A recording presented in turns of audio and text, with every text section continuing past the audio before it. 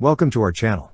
Don't forget to subscribe and put likes, because your support is important for us. And here we go. Australia has unveiled a record defence budget of 55.7 billion Australian dollars, $36.8 billion US dollars, for 2025, marking a 6.3% increase from the previous year and accounting for 2.02% of the nation's GDP. This significant budgetary boost highlights Australia's dedication to fortifying its military capabilities amid escalating geopolitical tensions in the Indo-Pacific region.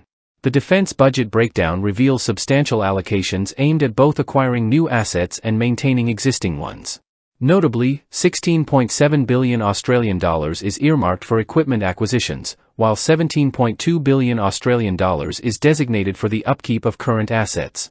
The Navy, in particular, receives 10.7 billion Australian dollars, reflecting Australia's strategic emphasis on maritime strength.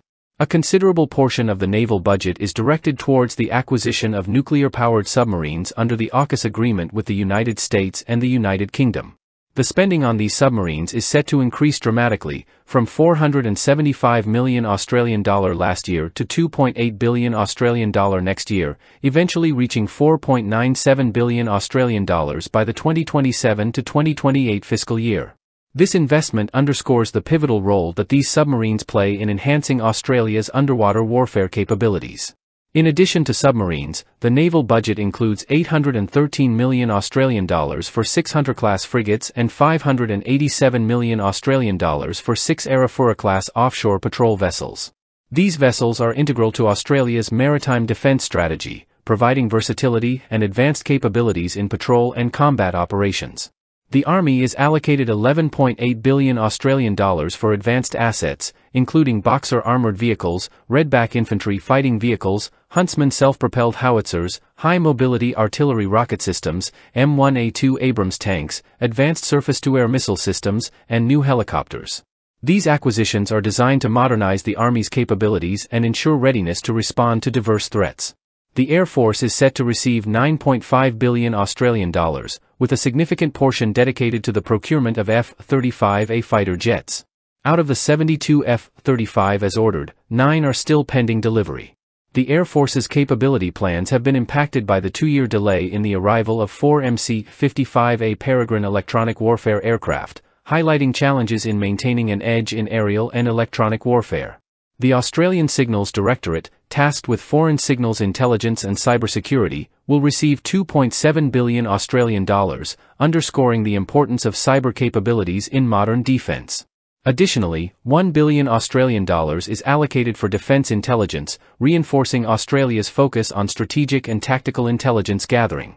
Further allocations include 1.3 billion Australian dollars for the Capability Acquisition and Sustainment Group and the Guided Weapons and Explosive Ordnance Enterprise, which aims to bolster sovereign production of missiles and munitions. This investment is critical for ensuring a reliable supply of advanced weaponry and maintaining strategic autonomy. Australia's defence strategy is heavily influenced by its strategic alliances.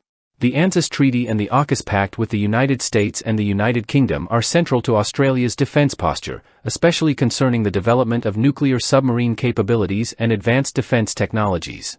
Moreover, Australia's participation in the Quad Alliance with the US, Japan, and India enhances regional security cooperation and collective response mechanisms. The Indo-Pacific region's geopolitical environment has grown increasingly complex, with China's assertive actions and military expansion prompting Australia to significantly enhance its defence capabilities. The 2024 National Defence Strategy emphasises the necessity of a robust and self-reliant defence force to address strategic competition and potential threats in the region. This strategy prioritizes investments in long-range strike capabilities, autonomous systems, and the fortification of military bases in northern Australia. Australia's proactive defence approach, supported by unprecedented budget allocations, aims to ensure national security and maintain a strategic balance amid evolving regional dynamics. By investing heavily in advanced military assets and fostering strategic alliances, Australia is positioning itself to counter coercive tactics and promote a free and open Indo-Pacific, contributing to regional stability and security. That's all for now. See you later.